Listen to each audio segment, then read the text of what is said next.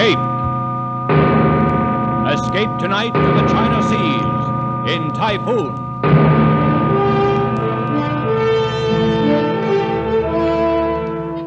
The Columbia Broadcasting System and its affiliated stations presents Escape, a new series of programs of which this, the fourth, is Typhoon by Joseph Conrad, produced and directed by William N. Robeson.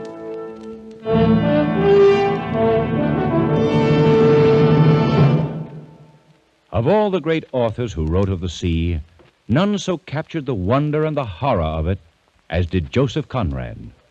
Tonight, we escape to the China Seas in his great story, Typhoon, told in the words of a certain Mr. Jukes, chief mate of the China coast steamer Nan Shan, a young man of very remarkable perceptions.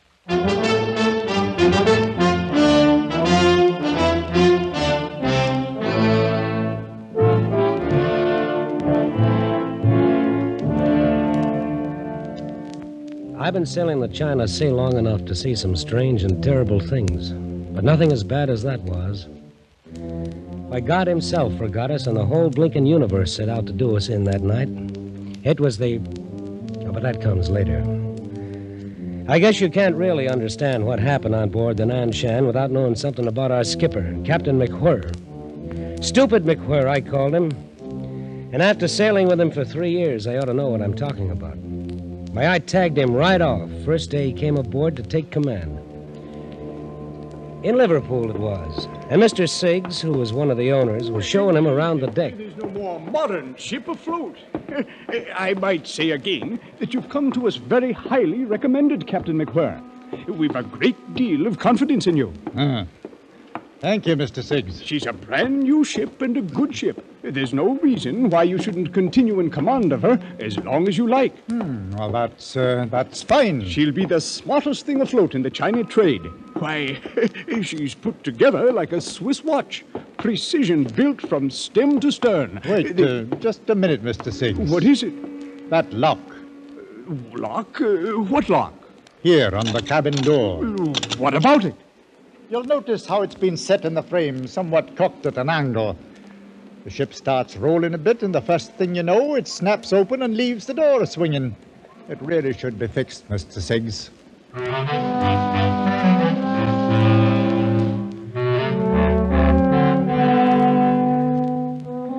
That's Captain McWhirr, the best berth he'd ever had. New command, a brand new ship. When instead of pinching himself to see if he's awake, he complains about a lock on the cabin door. Yes, see what I mean? Captain McWhirr, I see what you mean. I'll have it attended to right away. I think you'll do all right. Thank you, Mr. Siggs.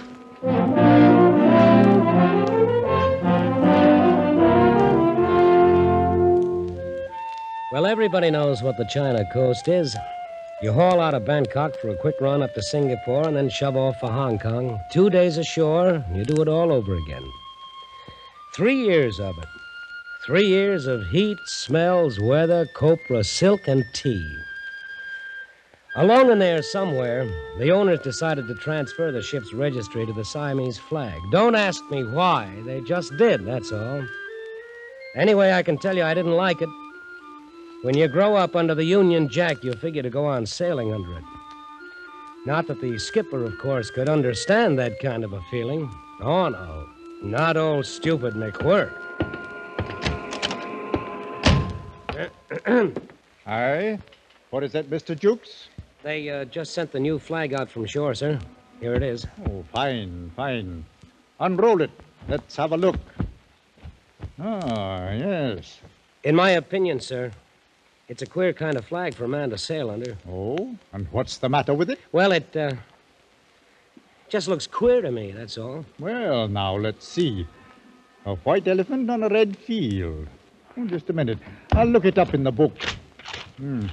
Here we are. Siam. White elephant on a field of bright red. Length exactly twice the breadth. So. Oh, there's nothing wrong with this flag, Mr. Jukes. Oh, isn't there? Not a thing. I hardly thought there could be. After all, these people ought to know how to make their own flag. It stands to reason. Does it now? You must have it confused with some other flag, Mr. Jukes. Well, all I can say is... Of course, you'll have to take care the seamen don't hoist the elephant upside down. That is, before they're quite used to it. I presume it might be taken for a signal of distress. And in that case, the way I see it, that elephant stands for something like the nature of a Union Jack in the British flag. Oh, you think so? Well, it's like a bloomin' Noah's Ark. That's what it is. Mr. Jukes. I'm sorry, sir. I can't see where the color of a flag could anywise affect the navigation of a ship. All right, sir. I'll instruct the hands. It'd certainly be a most distressful sight to see that elephant hoisted upside down.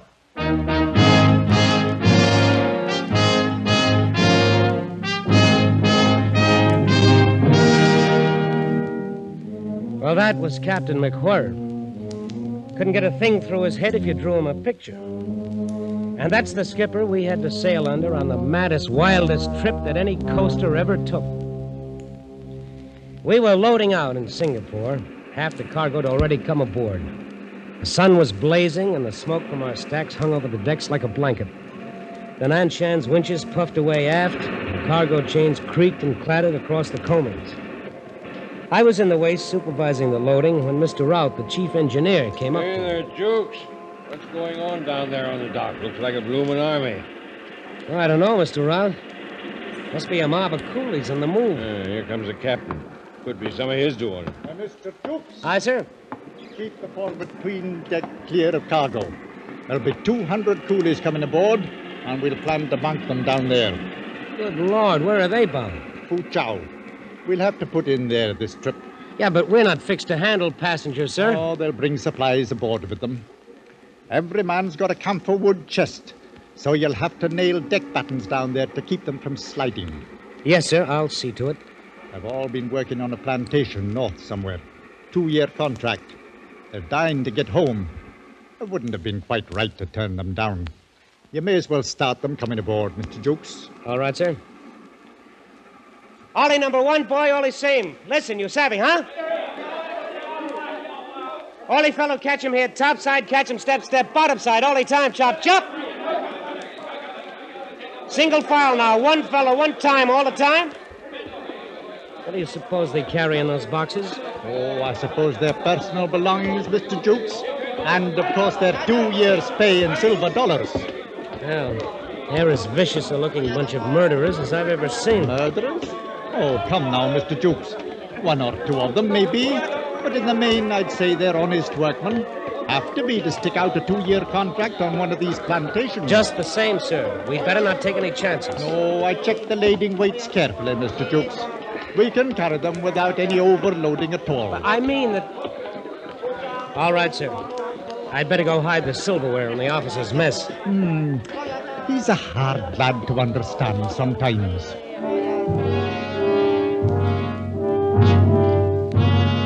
I could say I had a premonition right then, and I wouldn't be lying. Anyway, that's how it started. At the hottest time of the year, 200 half-civilized coolies aboard, a captain with no more imagination than you could stick in your ear, we steamed out from Singapore and laid a course for the port of Foochow.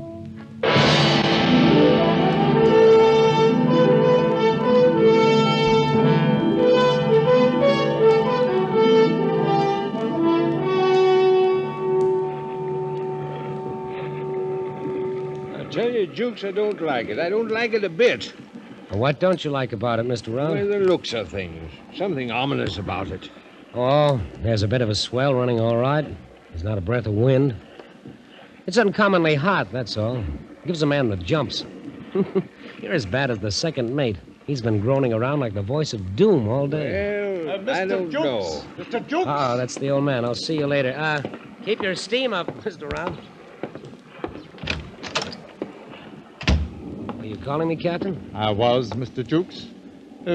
What was all the long conversation with Mr. Rout?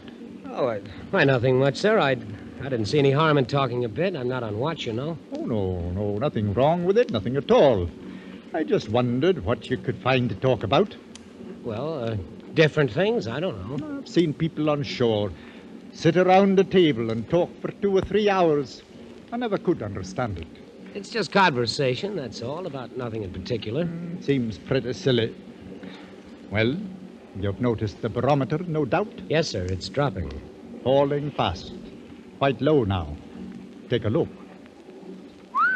I'll say it's dropping. Bad time of the year for that sort of thing. Very bad. Anything you want me to do, sir? Oh, no. Must be some uncommonly dirty weather knocking about somewhere. Eh, Mr. Jukes? Yes, sir. Well, that's all. Just thought you ought to know about it, that's all. Carry on, sir, carry on.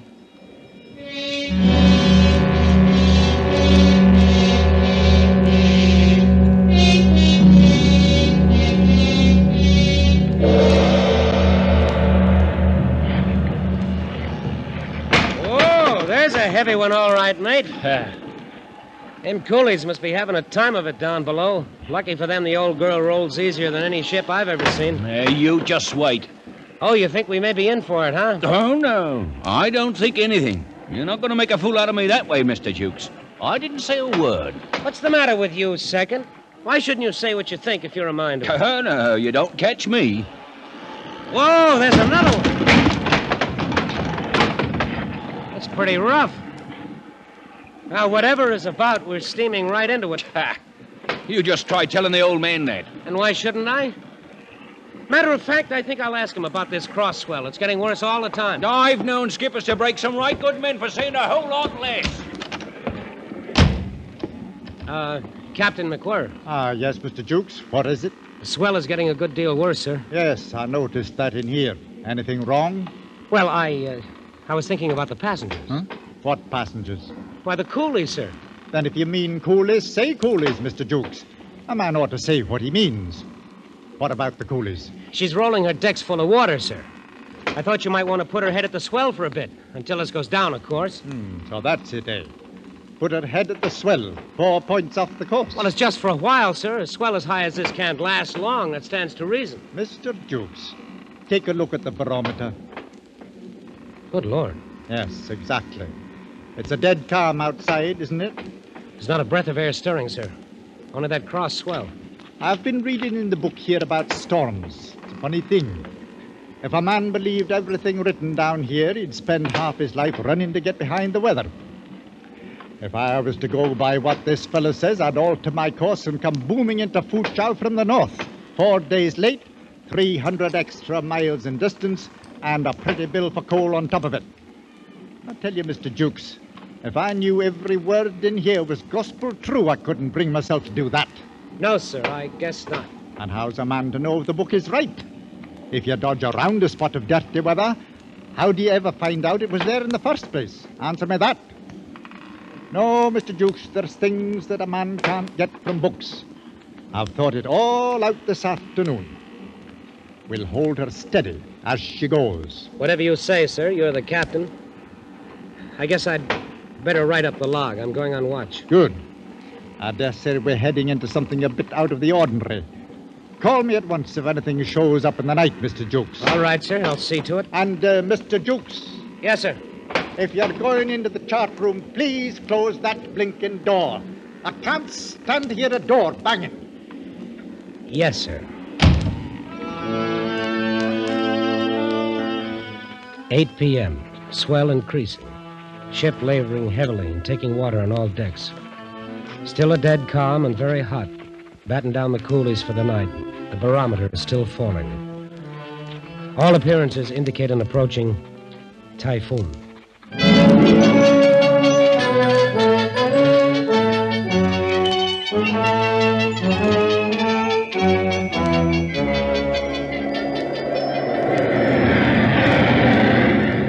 All right, Hackett, hold her steady as she goes. That's all we can do. Aye, sir. I'll sure try to. Well, do the best you can. Aye, sir. Mr. Jukes. Mr. Jukes. All right, Captain, I'm coming. Stand by. Over here, Mr. Jukes. Starboard bridge rail. Right, sir. Coming over. Mr. Jukes, why didn't you call me? Oh, there was no warning, sir. It is all of a sudden about 5 minutes ago. Blasted right out of a dead calm. The book was right in some parts, anyhow. How's it go in the wheelhouse? Hackett is... Look out, sir. Hang on. What about Hackett? He's on the wheel. Second is putting up shutters. The window glass will go if she starts breaking any higher. Oh, she'll break higher, Mr. Jukes. Much higher. It's a happy thought. You haven't altered a course? No, sir. Heading straight at the wind. Good. Nothing else we can do, Mr. Jukes. Understand? Yes, sir. Some things a man can't find in books. Just keep it at it, that's all.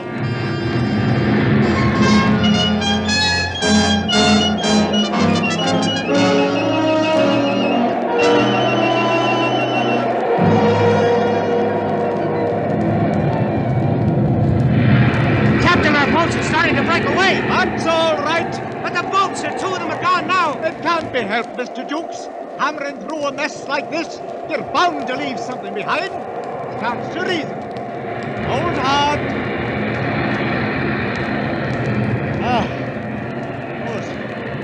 Good. She's still rising, all right. That one broke over the wheelhouse. We're done for sure. What's that, Mr. Jukes? You say something? I said, is there any chance at all, sir? Can she live through it? She may. We can hope so long, at least. She's a good ship. It's all a man can ask. What's that? Somebody yelling? It's below us on the foredeck, sir. Up here, starboard bridge. Man shouldn't be on that deck unless he has to. It's a bit dangerous. You there, sir? Over here. What's the trouble, bosun? In Chinese, sir. Wait, hang on. The Chinese. What about them? They've all fetched away, sir. One big lump. It's horrible. Yeah, now what do you mean, fetched away? Rolling around in the hold in one big lump. Screaming like bloomin' maniacs, sir. All adrift. Mr. Jukes? Yes, sir. I can't make head nor tail of this. I guess you'd better go below and see to it. Put things in order. Well, what shall I do, sir? I can't tell you up here. Find out what's wrong. Straighten it out, that's all. That's all. Take the bosun with you. I'm going to try for the wheelhouse. All right, sir. Come on, bosun. Aye, sir. Just straighten it out, that's all. Well, how's the wheel stand, Hackett? As steady as she goes, sir.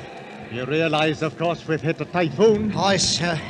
Sorry I can't give you relief. Can you manage a while longer? I'll hold her to the course, sir, as long as there's a ship beneath her. That won't be long. Oh, anything wrong, second? Wrong. We're all as good as dead men, that's what's wrong. Oh, no, I wouldn't say that. She's still afloat. Ah. And we've got it lucky here on deck. Plenty of chance to see what's coming before it hits us. A man always feels better when he can see what's coming. But it's a different story down below there. Not having knowledge of what's going on. Not knowing if we're afloat or sinking. Now there's the lads that's got it tough. The ones down there in the engine room.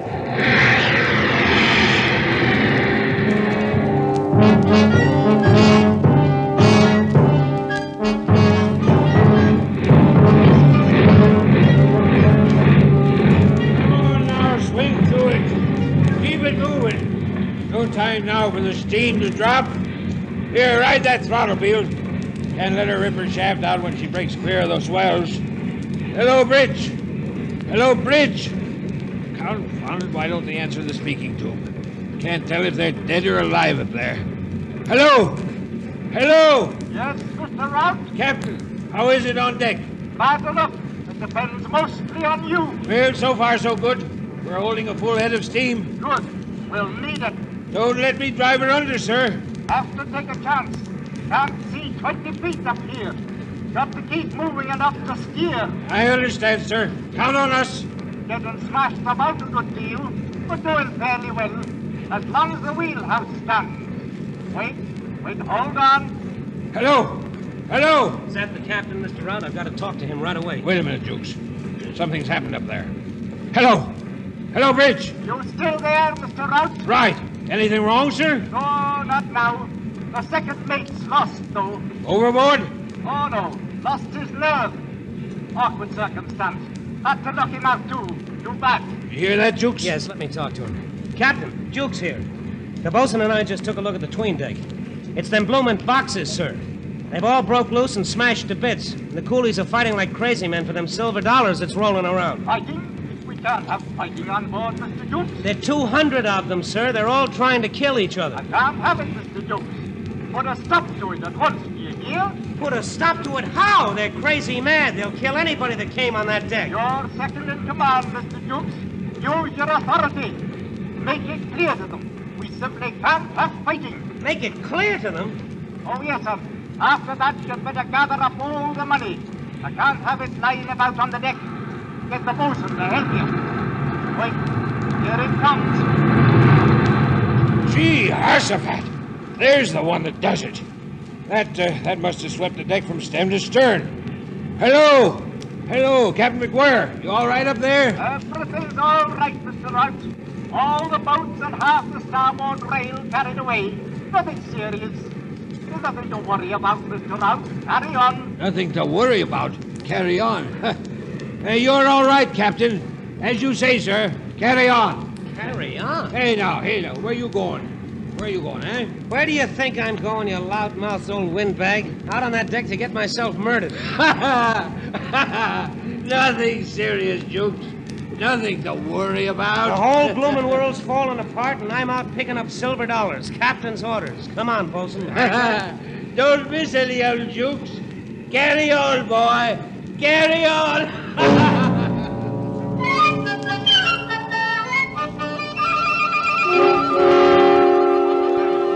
Blimey, sir. Look at him. Sure death to go among them. No help for it. Our gallant skipper says to stop the fighting. Use our authority. All right, then, quiet down. Come on, bosun. Aye, sir. Stow it there, you fools. Cut it out now, do you hear me? Authority, huh? You're clean out of their heads. We gotta drive them to the bulkhead. Back up now. Hey, none of that. Stay to it, bosun. We gotta show them what for, nothing else to do. Back up there. Captain's orders, you know. Follow me, bosun. I did you, sir. No, you don't. I was just thinking, sir. Yeah, what about it? Back there, no fighting allowed. Skipper's orders. I was just thinking. No, you don't. Thinking, what if me old lady could see me now? She'd say, oh, you jolly sailor lad. Keep moving there. Jam him up, bosun, into the bulkhead.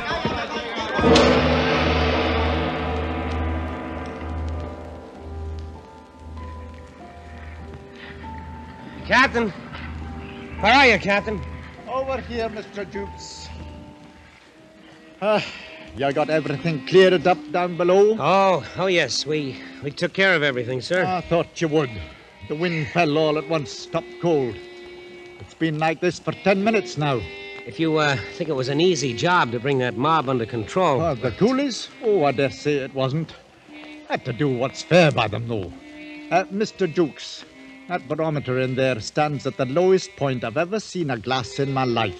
You mean there'll be more of it? The worst yet, according to the book. It'll break sudden now, any minute. A puff or two of wind, and then it hits. She's taken a horrible beating, sir. She has indeed. And she's in for a worse one. We haven't much chance, have we, sir? She may come through it. She's a good ship. There's the first puff. It'll hit us hard when it comes. You left them pretty safe, did you? The coolies? We strung lifelines, gives them something to hold on to. Good. I'd like to give them all the chance we can, whatever happens. Oh, they'll be all right, sir. I broke out rifles for 8 of the crew, put them to guarding all the companionways leading off the 'tween deck. You armed the crew, Mr. Jukes? Oh, sure. We won't have any trouble with them now, sir. Mr. Jukes, please have those rifles returned to the magazines at once. What? There'll be work for every man aboard in a few minutes. I can't spare seamen to stand around and hold rifles when it isn't necessary. Isn't necessary? Don't you realize those savages will think we stole their money? But they'll tear us to bits if they ever get out of that deck. Oh, I think they'll understand we're dealing fair by them. Collect the rifles, Mr. Jukes. Captain, it's suicide. The best thing we can do is turn the whole mess over to the authorities in Foochow, if we ever get there. Well, I don't know. I figure that when anything happens on shipboard, it's up to me to settle it on shipboard. Part of the duties of commanding a vessel, Mr. Jukes. I've no doubt I'll be able to reach an understanding with these men later. Understanding? You ought to have seen him a while ago when me and the bosun was down there. Lost their heads a bit, I guess. No wonder at that when... Here she comes. Pick up those rifles, Mr. Jukes, and something else. Yes, Captain. If anything happens to me, you'll be in charge. Only advice, keep her facing it. Best way to get through, facing it. That's enough for any man. All right, Captain, I'll remember. And one thing more, Mr. Jukes. Yes, sir. Something that always helps at sea is to keep a cool head. Just keep a cool head, Mr. Jukes. Ah, Oh, no. Keep a cool head. A stitch in time saves 9 a rolling stone. What in the name of heaven do you do with a man like that?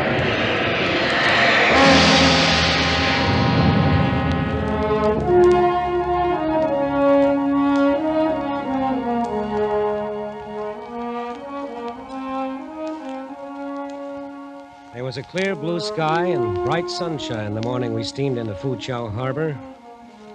Mr. Rout was leaning on a hatch combing, smoking a pipe. And the bosun lounged on the foredeck, waiting to pick up a line from the wharf. And the captain? Well, he was engaged in a most unusual occupation. Keep moving. He was sitting at a table on the foredeck, handing out silver dollars to them blinking coolies. All divided up even, the same amount to each one. Craziest thing you ever heard of in your life. You see, the way the captain figured it, since those blighters had all worked for 2 years at the same rate of pay, then their savings ought to all be about equal. As you can see, of course, that wasn't necessarily true by any means, wasn't even legal. But you couldn't tell him anything. Well, that's that. Mr. Jukes. Yes, sir. Coming, Captain. Well, Mr. Jukes, I've disposed of our little collection of silver dollars. Ah, that's great. Only wait till those boys get ashore and file claims against us. Oh, no, they won't do that. As a matter of fact, they were quite pleased at having it arranged that way. Figured it might avoid a lot of arguments later. They sent a spokesman to thank me. Well, I'll be... Mr. Jukes, you may as well give all the hands 6 hours leave before we start working the cargo. Whatever you say, Captain. Oh, yes, and before the carpenter leaves, I wish you'd have him fix the lock on that port cabin door. What? That seems to have got broken somehow. During the storm, I suppose. I can't stand to hear a door banging, Mr. Jukes. Aye, sir. I don't suppose it matters that the ship is battered from stem to stern, half her topside carried away, and smashed till she looks like a bloomin' Tinson freighter. Mr. Jukes, I don't understand you. You don't understand me, sir? Do you understand that we've come through the worst typhoon on the China Seas in 20 years? We're the only ship that got through? It's true. I suppose we were a bit lucky. Lucky, sir? With 200 murdering cutthroats running loose aboard and the very heavens doing their worst? We had a job to do, and we did it. That's all, Mr. Jukes. That's the important thing. Yes, sir. That's all. That's all, he says. A job to do. A bit lucky. What can you do with a man as thick as that? But then, as I started to turn away, Captain McWhirr said something else that surprised me. With emotion wrung from the very bottom of his soul, he uttered words I never thought I'd hear coming from so stupid a man. But I'm glad we brought her through, Mr. Jukes. Truly I am. She's a good ship, Mr. Jukes. A good ship. I should have hated to lose her. I should have hated to lose her.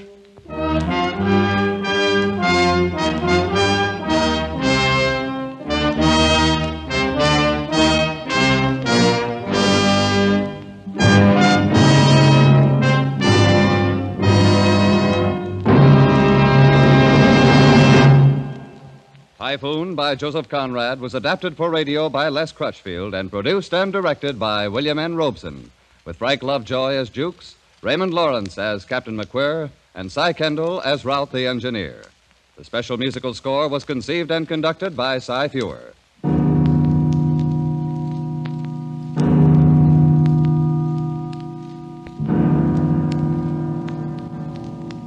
Escape is presented by the Columbia Broadcasting System and its affiliated stations each week at this time. Next week, we invite you to escape to Paris of 500 years ago in Robert Louis Stevenson's story of a fascinating adventure, the Sire de Maltroit's Door. And so good night until next week at this time, when again it will be time to escape.